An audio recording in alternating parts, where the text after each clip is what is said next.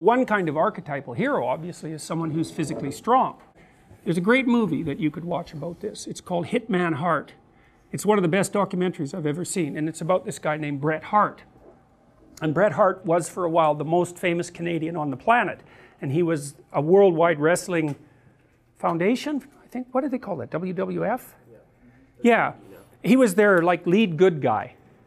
And so wrestling, I loved the documentary, because when I was a little kid, like 4 or 5, I used to watch his father, whose name was Stu Hart, who ran this channel, this wrestling confederation in Alberta. And Stu Hart had, I think, 8 boys, and he trained all of them to be pro wrestlers.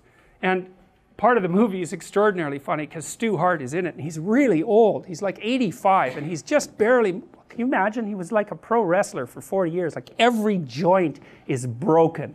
And he's still big, but he's just barely moving.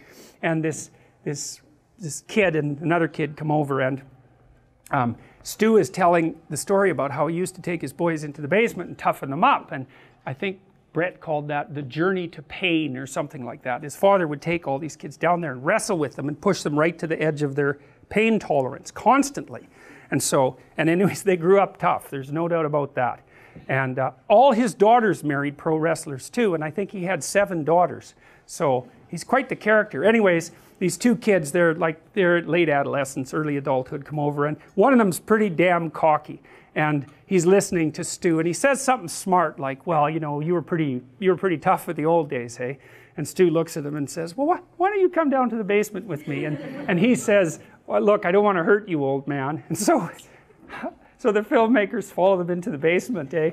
And like they're kind of standing there, and the old guy grabs him in a headlock and takes him like, he's like a snake, eh? He's got him in a headlock like so fast, and the kid doesn't know what to do. And then, so Stu, like, who knows how to put a headlock on someone, he's like flexing his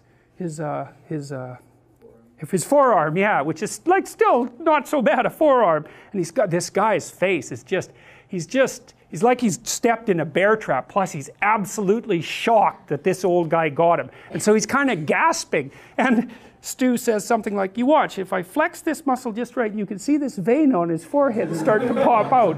It's extraordinarily funny. Anyways, Bret Hart plays out the good guy archetype. And Bret's, like, he's a solid guy, but I would say he's not particularly sophisticated, and I'm not being cruel about that. I mean, he had a great career, and he's tough as a boot, and so good for him. But he plays out this good guy archetype, and he gets tangled up in it.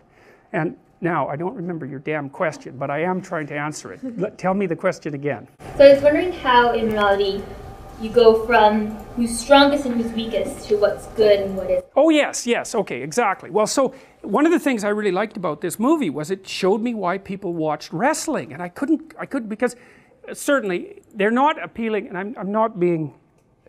There are different strata of conception of abstraction that any entertainment process has to appeal to, and you know, most people don't go to movies.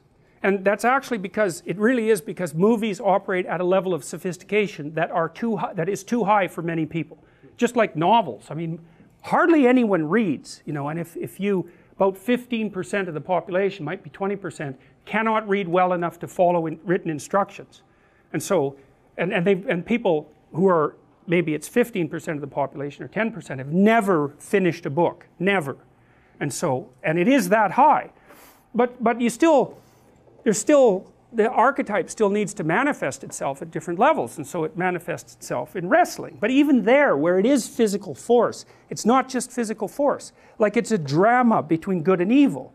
And you can see this so clearly in the Bret Hart documentary, because he's the good guy, and you know, the bad guys are really over the top bad. It's a real drama. It's like, it's good versus evil in the ring every time. And hopefully good wins, but good often gets, you know, maybe the bad wrestler brings 2 of his friends in, and they bring in chairs and they bash the hell out of the good guy, and the whole audience is just outraged by this. And the documentary does a lovely job of showing that. But so even at the level of physical combat, let's say, you can't reduce what's good to what's strong. It's just one element of it. Better to be strong than to be weak. And so you can have a strong hero because it's better to be strong than to be weak. But it's better to be strong and kind than to be strong. And it's better to be strong and kind and wise than to be strong and kind. And so, and that's true not only for human beings, but it's even true, let's say, at the wolf or the chimpanzee level, because one of the things you see with the chimp dominance hierarchies, and I think I mentioned this before, is if the leader, the dominant male, is really good at fostering social relations and being reciprocal in acts like grooming, and also paying attention to the females and their offspring, his dynasty will be much more stable. And so strong might be good for one battle, it might be good for 2 battles, but for 50 battles, it's not optimized. Especially because no matter how strong you are, someone can take you out. So what happens is the idea of what's ideal becomes increasingly complex across time, multifaceted, right? And so strength, wisdom, intelligence, vision, all these things are amalgamated into a single being.